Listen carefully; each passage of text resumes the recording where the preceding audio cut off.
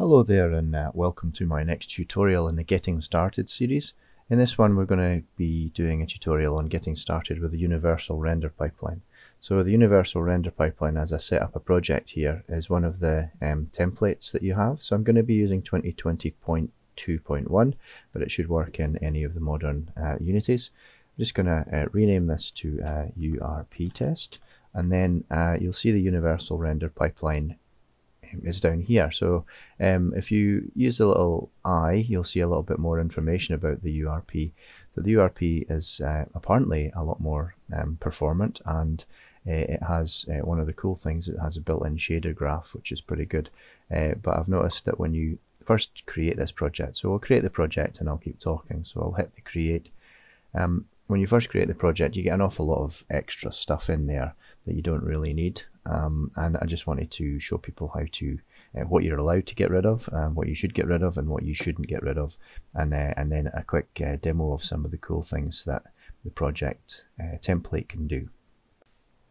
So when the URP finally comes up, you'll see a sample scene has already been set up here, and you can move around as normal. The sample scene gives you a really good idea of how to set up a scene, and I'll show you some of the important things that exist within it. The important things that you absolutely must have is there's a built-in post-processing effects into the universal render pipeline, and in order for you to decide on which ones you want and the values of those, you need a post-processing volume. So this post-processing volume is just a game object on the scene that has this volume on it. This volume comes from the sample scene volume profile, which is in the settings folder. So the settings folder is, I'll just quickly open this. Settings folder is one thing that you shouldn't delete.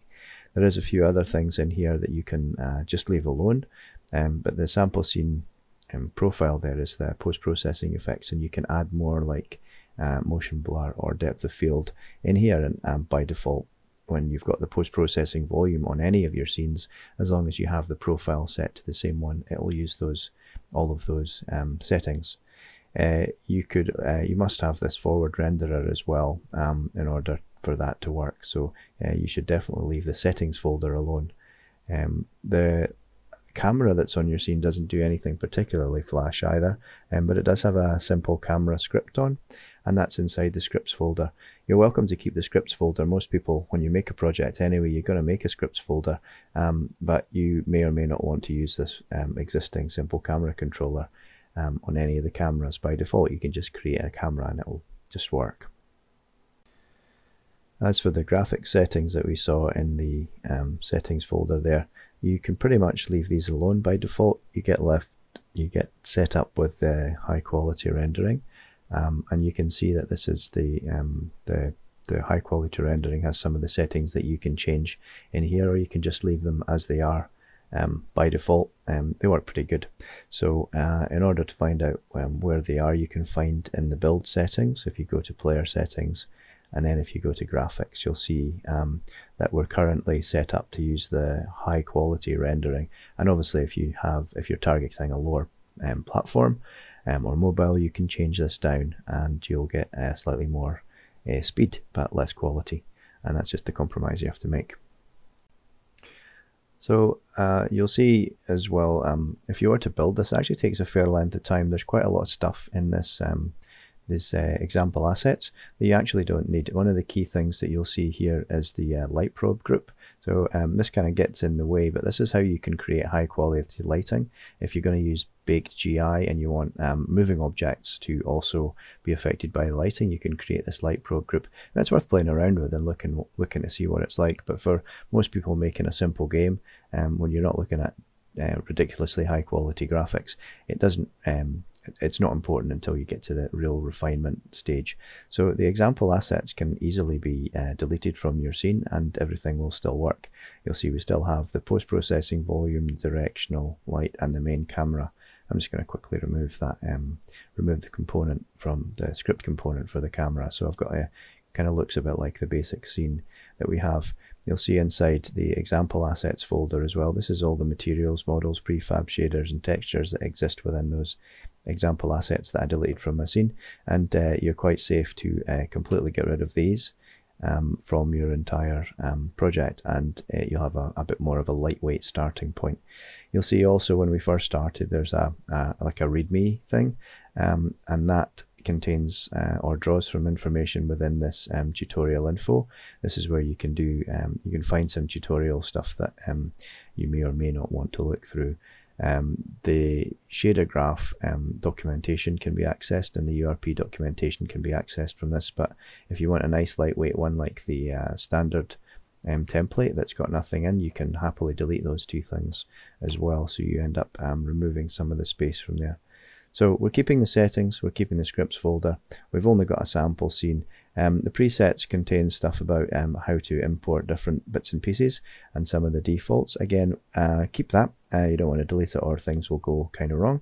And you want to keep that presets folder, and the materials folder just has the default skybox that you can see in your scene. So most people would create a materials folder anyway when you're creating a project, so that's no big deal.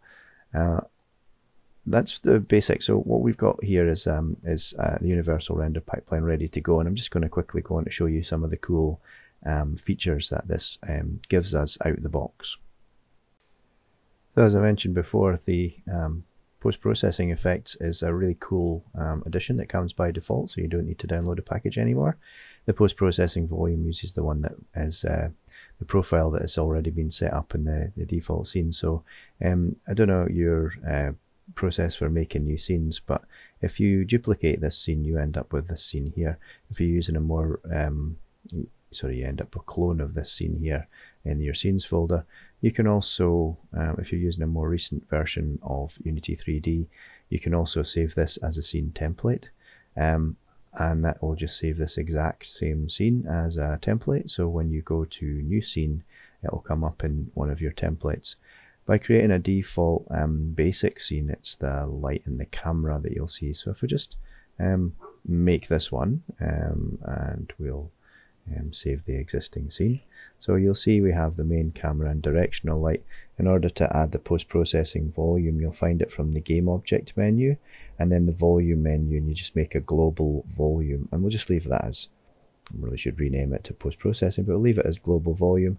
And then the profile you're looking for, if you hit the dot key, you'll see your one profile or any other profile that you may want. It doesn't look quite like it because we've not set up absolutely everything, but you'll see that the post-processing is enabled. So if I just whiz this up and down, you'll see the vignette that changes the values, and it's really easy to add extra post-processing things like depth of field you can see here, or motion blur are some of the more common ones. And again, if you just add a depth of field, click on all and it will enable everything with the depth of field. I'm going to set the mode to the Gaussian one, and you can set the values for whatever you want for that, and that just becomes part of that profile, the sample scene profile, so it's available in all of your scenes from then on. And if you really want to have it, the lighting's a bit weird with this one, if you really want to have it look exactly like the other one, in the main camera settings, the volume mask, if you change that to nothing, it will look exactly like the last one did. And I just wanted to show you the shader graph as well. So shader graph is one of the main reasons you would want to move to this, as well as performance reasons. But the shader graph allows you to create visual shaders in kind of like nodes, in like a node system. So I'll just quickly show you. So I've got a materials folder that's been set up by the template. If I create a new, I want a new shader graph shader, I can click on create and just go up to shader. So again, there's no packages involved in this one. You literally just go up to the shader graph and you can make a new universal render pipeline lit shader, for example. The lit shader, if it doesn't come up by default, but if I just say, I'll call this blue fade or something like that, then this allows me to create a new shader graph without any extra packages or any extra dependencies. So if I double click this shader graph, you'll see this is the shader graph, and I'm not going to cover making shaders in this tutorial. I just wanted to show you how easy it is to how integrated it is within the universal render pipeline. And obviously this works it works really quickly and really performant. So all of a sudden you can create these new shaders and you can create material. So I've got blue fade. I'll create a new material on top of that and call it blue fade material. And then it's really easy to go to the shader for that. So we just go to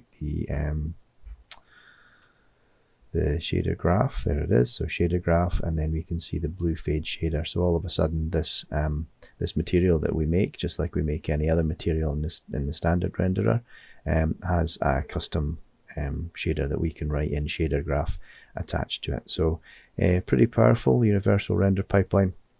Once you get rid of all of the extra stuff and you accept that there will be some folders in here, it's actually really cool, and it works really well, and I have seen that it does render really nicely, the lighting, and it's a lot quicker.